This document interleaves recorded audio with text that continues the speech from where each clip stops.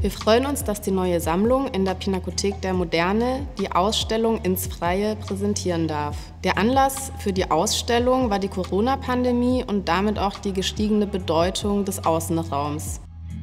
Der Titel Ins Freie verweist auf eine grundlegende menschliche Sehnsucht, und zwar dem Drang nach draußen, egal ob in die Stadt, die Natur, den Park oder auch den heimischen Garten.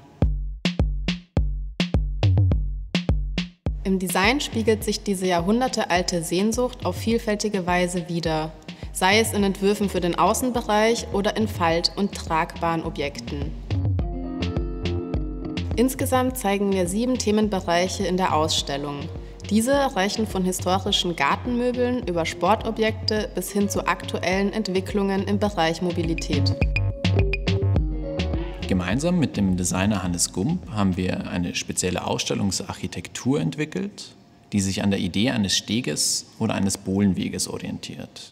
So wie ein Bohlenweg oder ein Steg durch eine bestimmte, oftmals spektakuläre Landschaft führt, erlaubt unser Steg eine Vielzahl von Themen und Objekten zu entdecken. Unser Ziel war es, den Raum neu zu denken und die Besucherinnen und Besucher gedanklich sofort an einen anderen Ort zu bringen.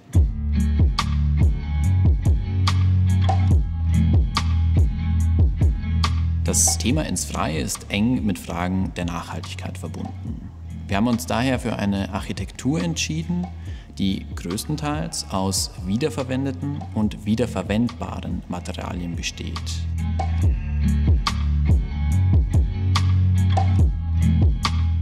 Zu Beginn unserer Ausstellung zeigen wir, dass die Natur schon immer eine Inspirationsquelle für das Design war.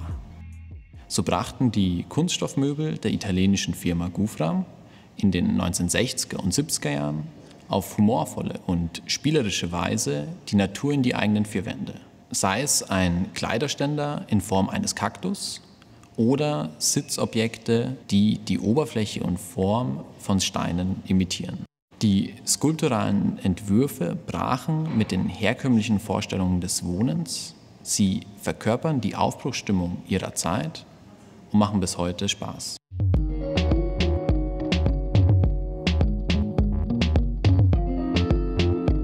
In der Ausstellung sehen wir ein Spektrum an Sitzmöbeln für den Außenbereich aus den letzten 140 Jahren. Ein spannendes Beispiel dafür, wie sehr der Zeitgeist einen Entwurf prägen kann, zeigt der Sunball, den Sie hinter mir sehen. 1969 entworfen, spiegelt er die Begeisterung für die Raumfahrt wider und nimmt die Form eines Astronautenhelms auf. Eine Besonderheit dieses Gartenmöbels ist, dass man die Kugel komplett verschließen kann, um so vor Wind und Wetter zu schützen. Heute liegt der Fokus beim Möbeldesign für den Außenbereich vor allem auf Fragen der Nachhaltigkeit und der flexiblen Nutzung für den Innen- und Außenraum.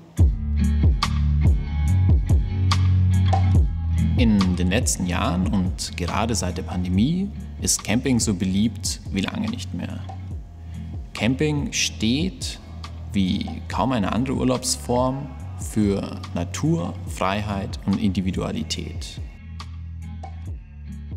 Auch in der DDR, die die Reisefreiheit ihrer Bürger sehr stark einschränkte, begeisterte man sich für Campingurlaube.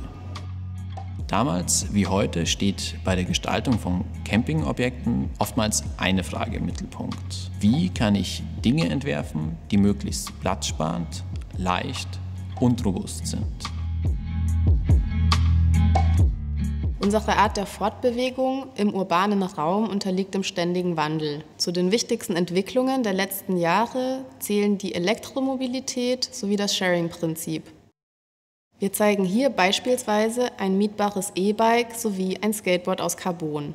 Die Innovationen in diesem Bereich, auf die wir überall im öffentlichen Raum treffen, sind allerdings auch mit Kontroversen verbunden.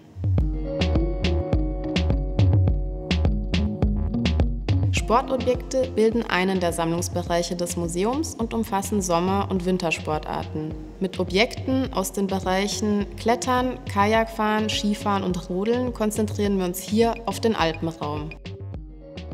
Ganz besonders interessieren uns dabei auch technische Innovationen, wozu zum Beispiel platzsparende Lösungen zählen. Der städtische Park ist schon immer ein Ort der Erholung, der Freizeit und der Begegnung. Allerdings nahm sein Stellenwert in Zeiten von Corona nochmals zu. Gleichzeitig galt auch hier das Abstandsgebot, sodass Designerinnen und Designer Lösungen entwarfen, die es erlauben, zugleich zusammenzukommen und ausreichend Distanz zu halten. Diese Entwürfe sind ein Beispiel dafür, wie Design auf aktuelle Entwicklungen reagiert und wie sich die Zeit und ihre Umstände in die Objekte einschreiben. Auf unser letztes und größtes Ausstellungsobjekt läuft man direkt zu. Es ist eine Wand, die Sie hinter mir sehen und die in der Farbe Flughafenblau hell gestrichen ist. Die Designer Otto Eicher und Eberhard Staus entwickelten diese Farbe für das Erscheinungsbild des Münchner Flughafens. Dabei orientierten sie sich an dem Licht und den Farben des Bayerischen Alpenvorlandes und nicht zuletzt an dem besonderen Blau des Föhnhimmels. Diesen Föhnhimmel haben wir für Sie in die Ausstellung geholt.